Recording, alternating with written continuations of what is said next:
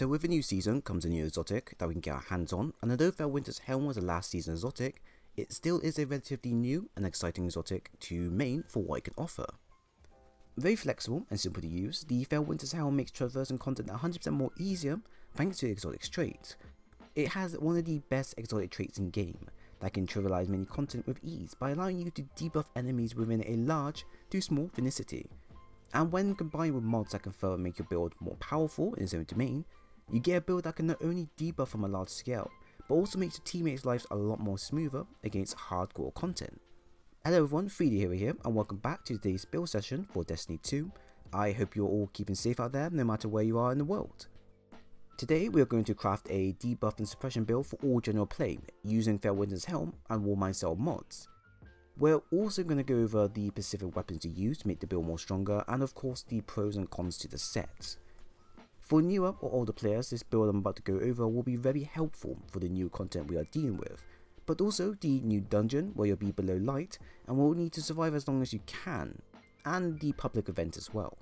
So the subclass that we'll be using today is the Atonement of Control, as I believe it's the best for what we're going with, but has a lot of flexibility for changing around.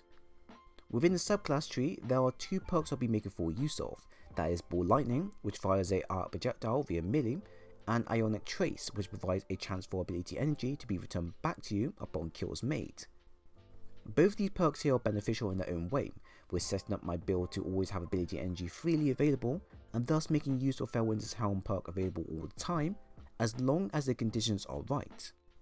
Now there is only one slight problem with using this specific setup with FELWINTER's, and that is proccing FELWINTER's exotic trait only affects those within your radius and not where your Ball Lightning is located.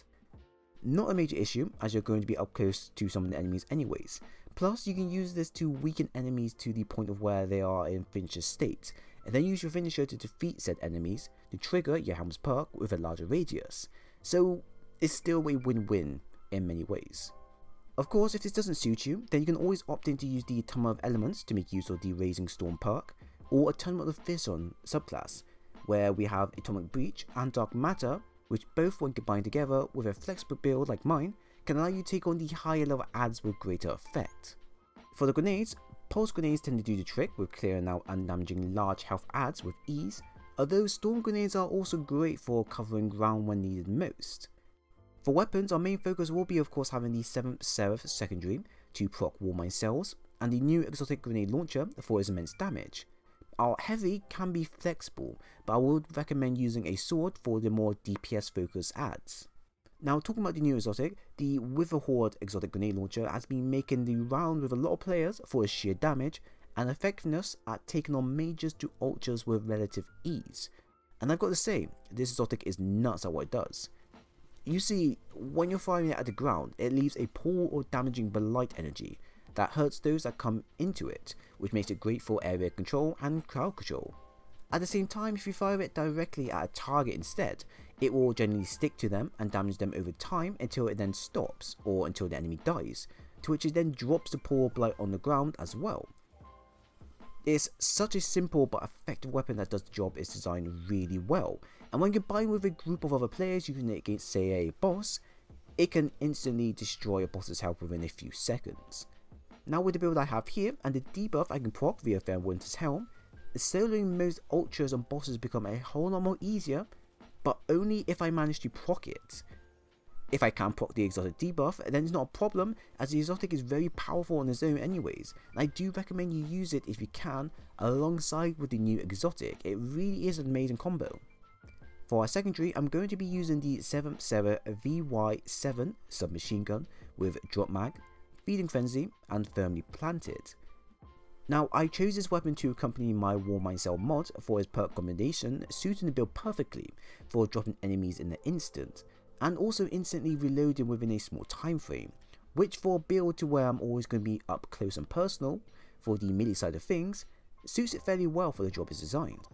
Now for the warmind cell side of things, I'm using it to create warmind cells on the go and fully control the field the way I like it. Using mods such as cellular suppression alongside FELWINTER's create a deadly combo to where you can control how enemies act when against you, as if I use my exotic helm against them, they will be suppressed and debuffed, while if I use my cellular mod, it will also suppress them for a long time. Basically, Whichever method I choose, I will always have the suppression effect active no matter where I am and no matter who I'm against. And now lastly for the heavy, I have gone with the Temptation's Hook sword with Relentless Strike and Flash Counter. One of the two new sword frames introduced to us in game, the Temptation's Hook has the caster frame, which allows the user to launch a heavy projectile towards an enemy and do a nifty amount of damage towards them. The swords in general have received a large buff since last season, and now with the new sword frame available, allows us to do even more DPS damage compared to grenade launchers, for instance.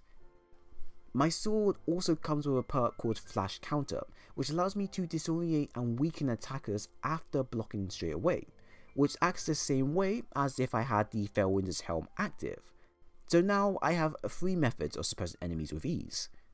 For our stats, I've chosen to focus the majority of my stats into the strength and discipline stat, as these two are the main ones that will be getting the most action out of all my abilities and subclass in general. With both our strength and discipline stat at the 60 ranges, this will provide us with a 51-second cooldown, which is more than enough needed to flex the build out with our abilities active. Now the reason behind the choice is that the subclass perk Ionic Traces will provide ability energy back on the fly upon kills, so we don't need to go overboard with the 2 stats, as we can dedicate it to other stats instead. With this available, it means my recovery or super stat can be focused on more and pushed up higher, so the build has more flexibility in other fields. Alternatively, if you feel that you're not going to be using your grenades too much, I would advise you to take 20 stats of the discipline stat and then place it into your strength stat instead to reduce your cooldown from a standard 51 seconds to 41 seconds instead. For armor pieces, you're going to need at least 3 current or last season armor pieces with Void Affinity so we can slot in our Warmind Cells mods. You'll also need 1 Arc Affinity armor piece or bond for Warmind Cell as well. Our exotic, FELWINTER Helm, doesn't need a specific affinity with the build unless you want to benefit a certain weapon that you're using. If such, focus on the mods that give you a bigger reserves or ammo finder. Now with the main subjects covered and broken down, here are the mods we are currently using for the build. Head, Resilience mod. Arm, Strength and Cellular Suppression mod. Chest, Strength, Grenade Launcher Reserves and Global Reach mod. Leg, Strength, Grenade Launcher Dexterity and Warmind Protection mod. Bond, Concussive Dampener, Distribution, Outreach and Blessing of Rasputin mod. So with a collection of items and gear all combined together, we now get a fantastic build for endgame and general play to go ahead and mess around with. The effectiveness of the build was to rely on you getting up close and personal to proc off the cells and FELWINTER's effect to cause a large scale disruption effect to all those within the vicinity, and as shown in the video, it has a very large effective control on the field you're in. Now FELWINTER Helm effectiveness can be very powerful depending on the type of enemy you face, as each enemy killed by your empowered melee or your finisher will release a wide burst of energy that can either be small or very large. Against a low level minor enemy, you can be looking at around 10 meters, which is good, but not really what most players will be looking for. Now, say if you use this against a powerful at, it goes up to 15 meters, a major at 20 meters, and an ultra at 25 meters. So each empowered melee or finishes conducted on each type of enemy will increase it by +5, which is quite amazing for the amount of coverage you gain. In truth, you're most likely going to be proccing this when up against powerfuls and majors, as they are the 2 most common enemy types you face, and the ones that get targeted the most because of their sheer health and damage they do. At the same time with this happening, the duration effect will also vary upon the types of enemies you face. So if you use your finisher on a ultra for example, it will last longer, but on a minor it will last a little bit less. So it seems to indicate to you to use your finisher on the higher mobs you face, as it will last much longer compared to the lower mobs. With all this happening as well, you also get a 30% debuff and suppression effect when this is all pulled off. So in general, this exotic here is top tier to use, especially with the witherhoard exotic as dot ticking effect it has. But what about the situation where it's too dangerous to get up close and personal to pull this off? Well, that's where the Warmind cells come in now, with the use of cellular suppression, global reach, warmind protection and Rasputin blessing. With the mods active, I can use the cellular suppression and global reach mod to shoot out a large wave of energy onto enemies and suppress them long enough for me to get up close and finisher a major or powerful mob to further suppress them and debuff them. The warmind protection mod is there to reduce the amount of damage is done to me, as not all enemies may get affected by the mods itself. And then Rasputin Blessing allows me to collect myself back for a small return of melee energy back. So I'm using everything I have in my gear. As you can see, I have created the build where we can suppress and debuff enemies on a large scale and control the chaos for not only me, but for my allies as well, which is useful when taking part in a dungeon or public event or heroic based mission such as Nightfalls.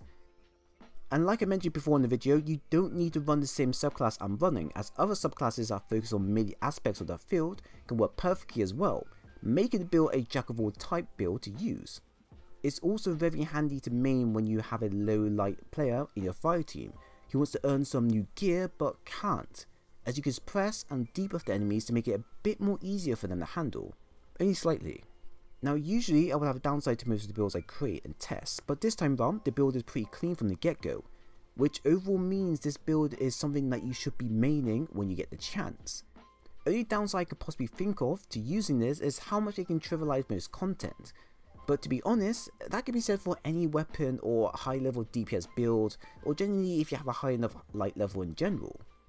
My final thoughts on the build is that it's great for all PvE content, as it will allow you to take on the most chaotic content in game with ease.